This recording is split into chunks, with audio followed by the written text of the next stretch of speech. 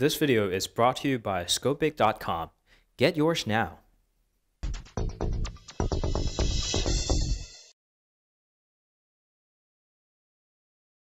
Hey guys, welcome back. This is Phil from Scopeic.com. What I have here today is the Huawei Honor 8 Pro. It is also sold under the name Honor V9 in mainland China, but they essentially is the same phone. So let's dive right in. The Honor series is the sub-brand of Huawei. They are usually cheaper with seemingly lower specs than the main lineup like the P series or the Mate series, but this guy is a bit different as a top-notch model from the Honor series. It still is relatively cheaper than the main lineup, but it's got a pretty powerful specs including the Kirin 960 octa-core processor. So before we take a look on the phone, let's dive in with the packaging. So what you see in the packaging at the first glance is this box where most of the things are included in. So here we get a little packet with the SIM card tray removal tool. Here we have the USB Type-C cable, of course with the USB Type-C port for the phone and the USB Type-A port for your charger.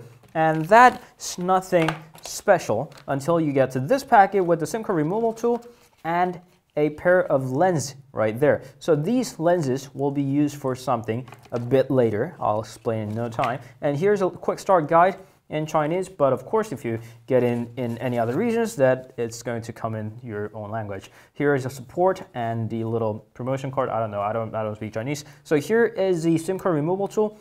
You can use that to get access to the SIM card tray and the lenses. So this is just like the Google Cardboard. You can use this guy for your semi-pseudo VR experience. You know, it's just for fun. And this is where the lenses kick in. So you install two lenses right there. I'm not really sure if this is the right direction or if I'm doing it right. I'm just doing it for the sake of showing you guys. Of course, when you're doing it for yourself, make sure that you keep the lenses clean. And here's a little separator between the left eye and the right eye. You install that right there. And where the phone goes in is the bottom half of the box. So that is where the phone goes in, with the buttons right there, with the button placeholder right there. You put your phone and put the goggle part back in, and now you have a, semi-goggle. So you just put that in your eyes and you can have a decent VR experience. I haven't tried this yet, but theoretically it should work fine. It doesn't have a strap that you can just strap it onto your head, but for just like a quick music video guide for 3 or 4 minutes, it should work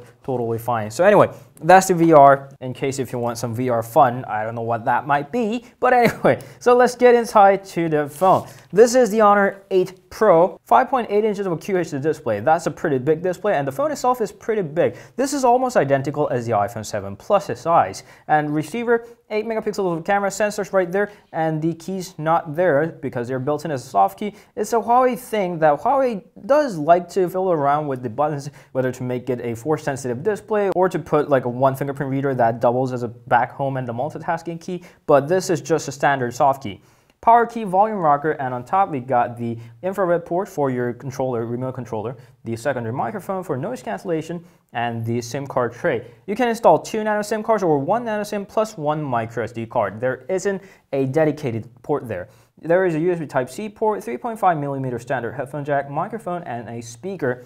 And that's pretty much it until we get to the back. The rear is where Huawei had most of their fun. It's got a dual camera, 12 megapixels of dual camera. They say dual lens right there with the dual LED flash and the antenna flip right there with the fingerprint reader. That looks a tad smaller, but it should be able to handle its job without any problem nonetheless. The Honor logo there, and that's pretty much it. It doesn't say Huawei anywhere because Honor itself is another brand that they're pushing around. If they have found some similarities, here's the iPhone 7 Plus. They are almost identical in physical dimensions. I think they might share the exact same numbers, of course not. But here we go with the dual camera equipped iPhone 7 Plus and the Honor 8 Pro. And the front also shares a bit of a similarities, although the Honor 8 has higher resolution with the bigger screen. Now that it's done booting up, let's go ahead with the settings. So there are numbers of languages available, and as a usual drill, we're going to skip most of the things and go ahead with the settings. Okay, so here we are at the launcher, and it runs the latest operating system, Android Nougat 7.0. It's not 7.1.2 latest, but it still is one of the latest. And the EMUI 5.1, that is certainly the latest from Huawei. The new EMUI 5 series, the best thing about that one is that you can now have an app drawer unlike the iPhone layout forced older EMUI versions. So if you have that, you can have the app drawer. There are indexes, A, B, C, D, E, F right there. You can use that, and you can put whatever icons that you want on the home screen as long as you want them and not have to have every single app on the home screen whether you like it or not. We can make the screen a little bit brighter by that. I'll turn the auto off, and there we go with the QHD screen. Now the rest of the specs, it's got a Kirin 960 octa-core processor. That's pretty powerful.